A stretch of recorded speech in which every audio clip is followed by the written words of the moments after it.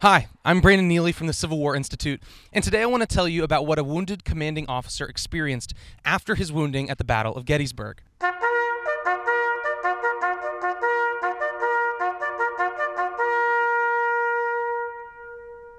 Today I'm standing on Barlow's Knoll, a raised hill on the north side of Gettysburg and the site of significant fighting on the first day of the battle.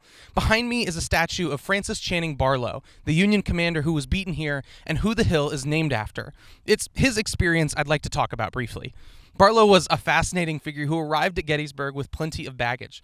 Commanding a division with large numbers of immigrant fighters, Barlow was not shy about his belief that they couldn't fight as well as other soldiers. Calling them miserable beasts, Barlow almost certainly damaged his commanding relationship with his men because of this anti-immigrant bias.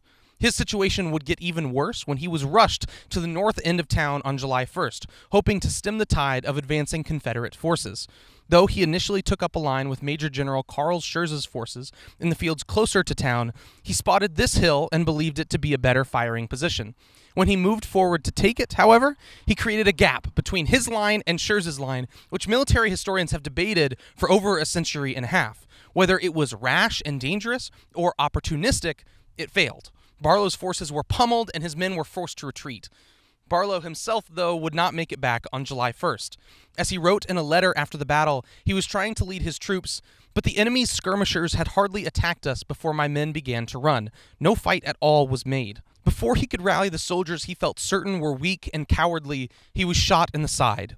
Though a few soldiers tried to carry him back, they were shot and killed as well. Laying on the ground, Barlow was under direct fire, writing, "I did not expect to get out alive. A ball went through my hat as I lay on the ground, and another just grazed the forefinger of my right hand.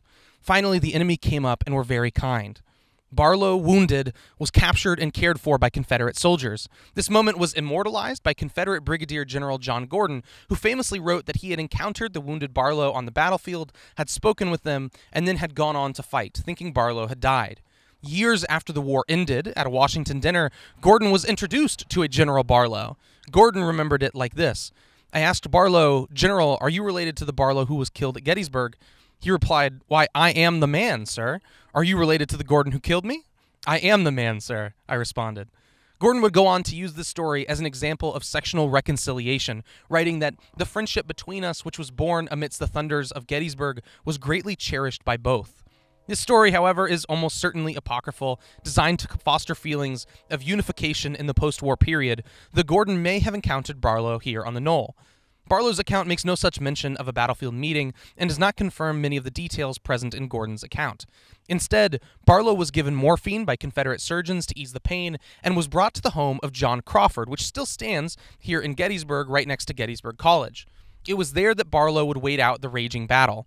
As soldiers fought fiercely for Little Round Top and rushed forward in Pickett's charge, Barlow remembered, "I found some books there and passed Thursday and Friday very comfortably under morphine.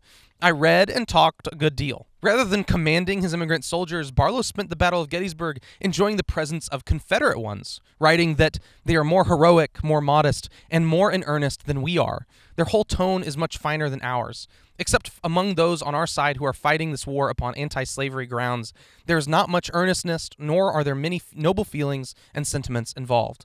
When the Confederates were ultimately defeated on July 3rd, they left Barlow behind in the retreat, allowing him to return to the Union Army and be transported away for treatment of his terrible wound. Barlow's experience here at Gettysburg is a really interesting one, which deserves more time than I can give here.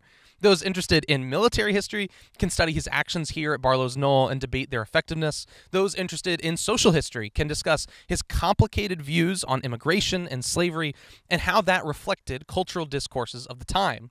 Those interested in medical history can consider his treatment here, and those interested in the history of Civil War memory can analyze the reasons Gordon's story came to be.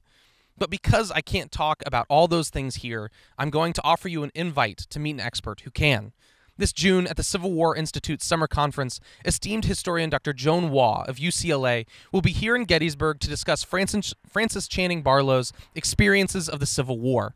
Her fascinating presentation will dig into the themes and histories I've only gotten to hint at in this video, and she'll be doing it here in Gettysburg, the site of his wounding.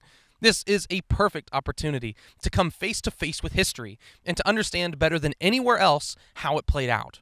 For more information on the summer conference and Dr. Waugh's presentation, click the link in our description below or on our Facebook page. I'm Brandon Neely with the Civil War Institute, and I can't wait to see you here this summer.